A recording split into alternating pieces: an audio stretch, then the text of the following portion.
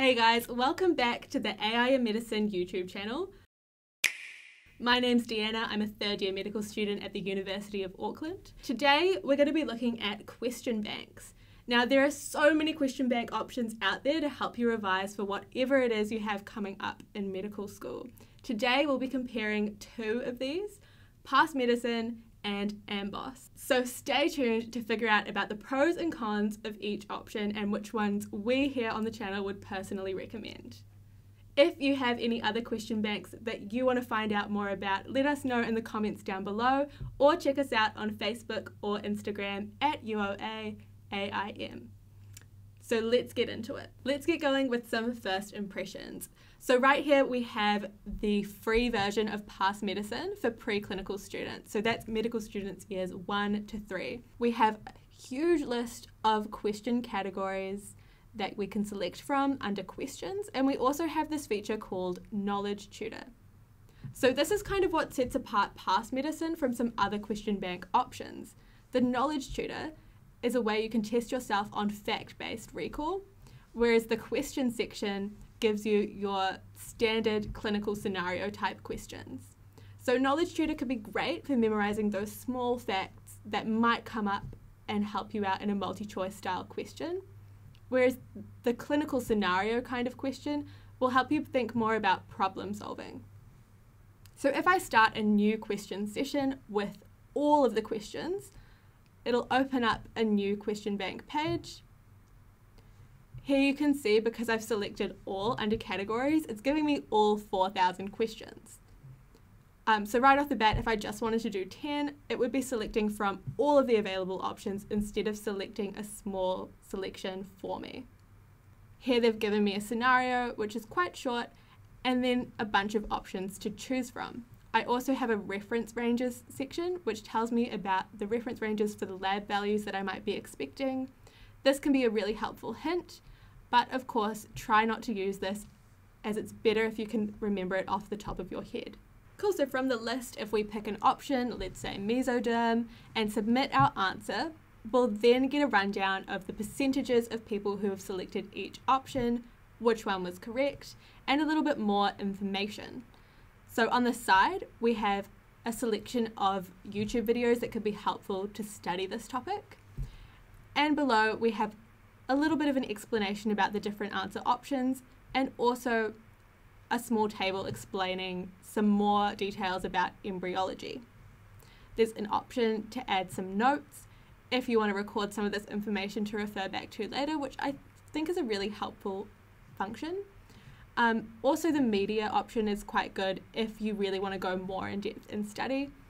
And of course, we have a score up on the side letting us know how we're going with our session.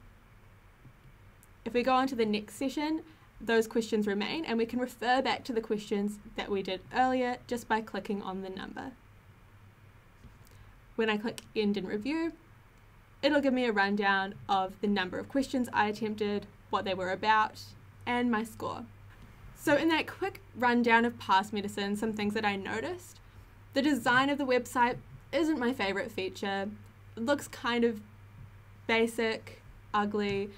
The amount of information that came up was definitely enough to help you learn more about the topic if you got the question wrong.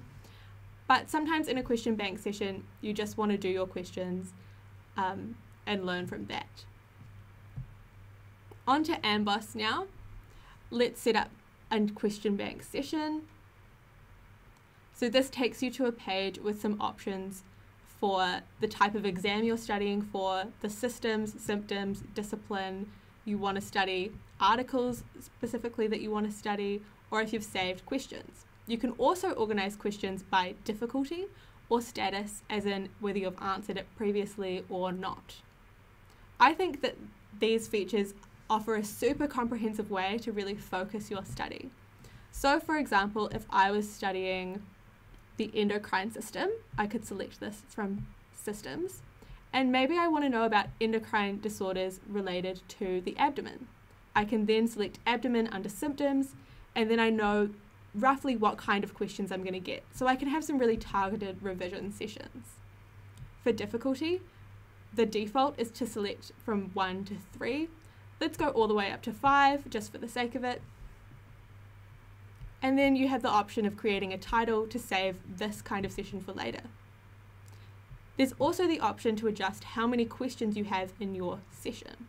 I find this helpful because with Passmed, you're just going through the whole question list available to you.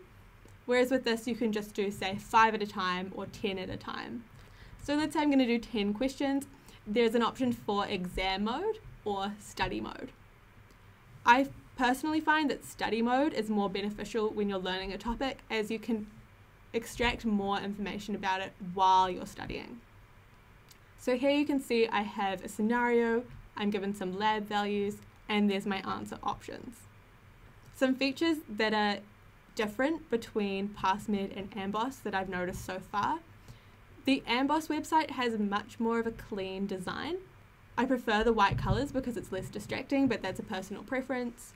Here we have the option of crossing out some of our answer options, which prevent us from accidentally clicking on them. We also have 3 options for hints. We can get a hint where key information in the question is underlined, a hint where an imaginary attending will give us a tip, or we can see our reference lab values. Now remember, with Passmedicine, your reference lab values are always available and don't count as a hint.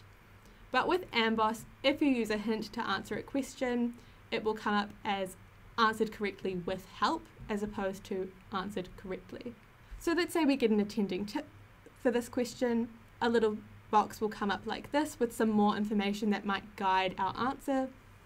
The key info, as I said, will underline the key information that we have to pay the most attention to.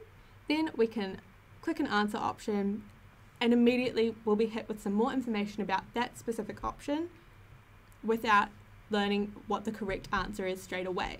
So there's still the chance to keep deducing down what the correct answer is. Whereas with Passmedicine, you click an option and immediately the correct answer will appear. We can show the answer straight away by clicking this button, and we can show all the explanations for why each answer was correct or incorrect. This information can definitely be overwhelming when you're first using a question bank, because if you haven't heard of the disease in the question, it can be really tough to distinguish the answer options from each other. Also on the left up here, we can see the difficulty of this question. This question was a 5 out of 5 for difficulty, so we probably don't have to feel too bad that we got that one wrong. There's also a helpful timer to tell you how long you spent on that question and on the session as a whole. So let's say that you've been doing a few sessions and you want to know how you're doing compared to the rest of your class or the rest of the people using the same question bank software. Both of these platforms have options for you to review your performance and how you're tracking. So let's check them out. On Passmedicine, under Performance, we have options for questions, summary, by category. So let's have a look at a summary. Here we can see our average score compared to the average score of registered users, and it's given us a percentile of users that we fall into. On AMBOSS, we're also compared to our peer group with a percentile, and there's an analysis page to help us break down strengths and weaknesses. In the study summary, we have the number of questions answered, the percentage we got correct, our percentile, time per question, and the total time we've spent. At the bottom of the page, we also have study recommendations based on the questions that we got right or wrong. On Passmedicine, we also have a breakdown of our performance in the Knowledge Tutor, and we have a breakdown of performance by category. Alright, so based on the stuff we've talked about so far, personally I prefer AMBOSS just because of the way that it looks and the option to have hints. I like how it allows you to go through the answer options one by one instead of giving you the correct answer straight away, as I feel like this helps you with your problem-solving mindset of working through options one by one. However, we have been comparing the free versions. So, what about the actual cost of a subscription? In terms of comparing the free trials themselves, the AMBOSS free trial lasts for 5 days, which could be enough time to cram for a test, but definitely isn't going to get you through a whole year. Whereas the Passmedicine free trial for preclinical students lasts for 12 months, which I think is a pretty good deal. So let's talk about pricing. Passmedicine has different options based on the exams that you're studying for. For the average New Zealand medical student, the medical student's finals revision could be a good option. So for the medical student's finals revision package from Passmedicine, you'll pay around $50 New Zealand for 12 months of access.